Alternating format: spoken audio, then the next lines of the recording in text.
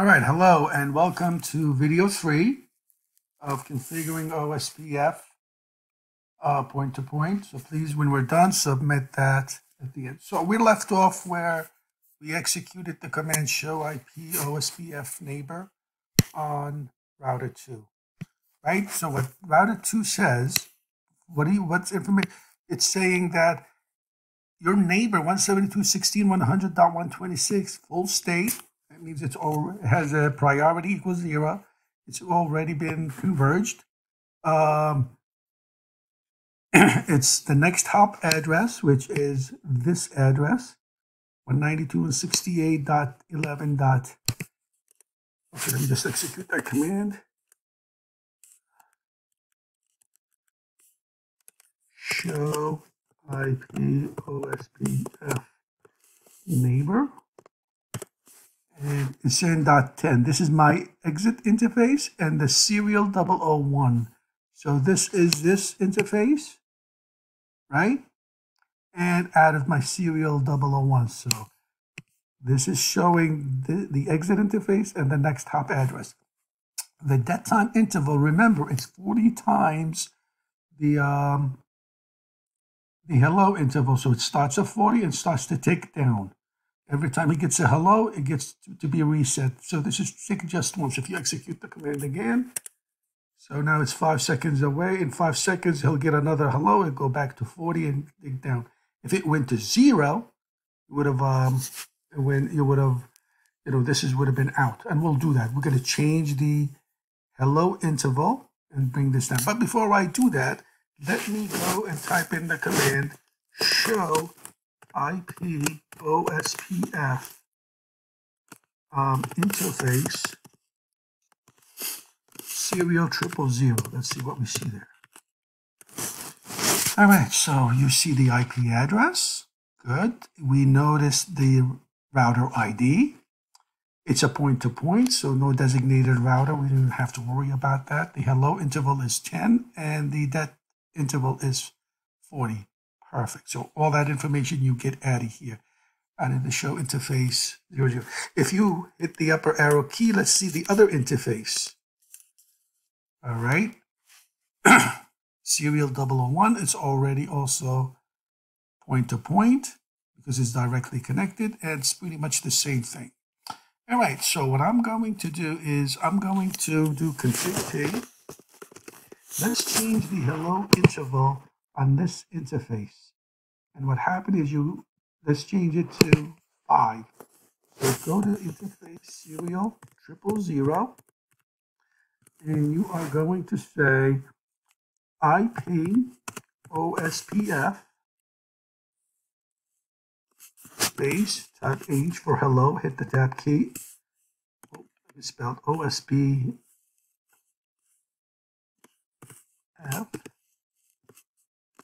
And let's make it 5 and hit the upper arrow key. Let's do the dead interval. What's 5 times 4? Let's make it 20 times. Now, if you just wait a few seconds, you are going to lose connection because remember the hello and the dead interval must be the same. This one has the default, which was what? Which is 10 and 40, right? So if you go and now, if you type Control Z and type show, there you go, they went down, so you got detached. So if you type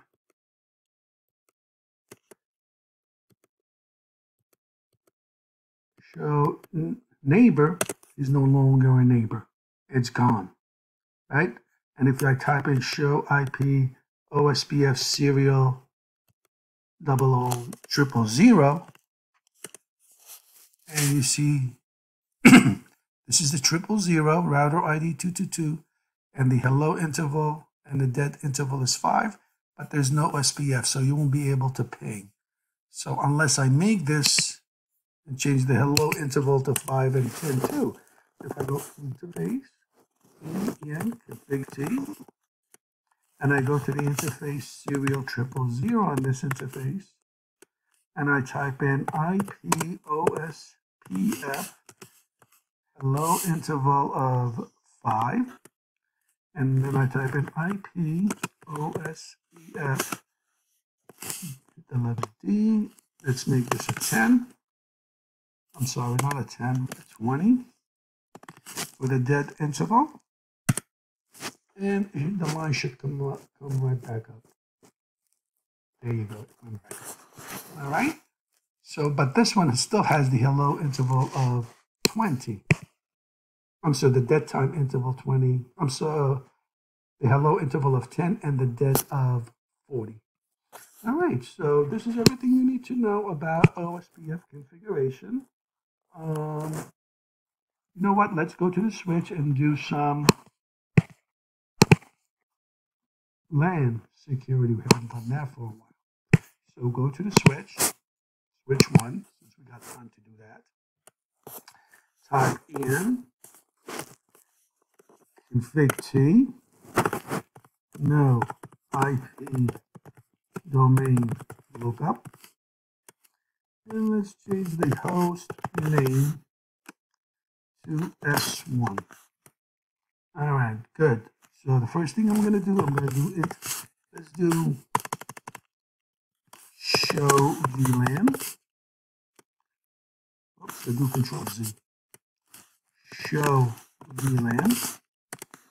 All right, so there's my VLAN. I just want to see the ports that's on there. Lift that up a little bit.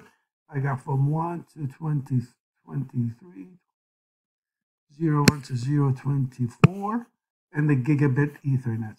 So what I'm going to do is I'm going to do config T over interface range FA0/1 to 24 and shut down all the interfaces. Shut.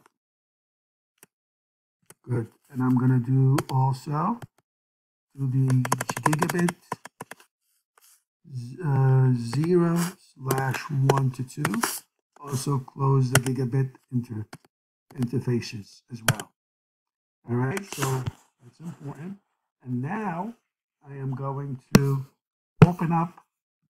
I'm going to go to interface range. FA0/1 to 2. All right, and I'm going to say no shuts. All right, open these two guys up only. All right, I know this is an end device, so let me do MAC filtering on it. So I'm going to go to interface FA0/1. All right, and let me enable port security. Okay, so you type in switch port -security. Now look what happens. Hey, you cannot enable port security on a port that's dynamic, right? So we got to change it to access port first. Switch port mode access. And now if you hit the upper key a couple of times to get the switch port security, now it's enabled. All right, so let's hit the upper arrow key and say I want a maximum of 1 device to go in.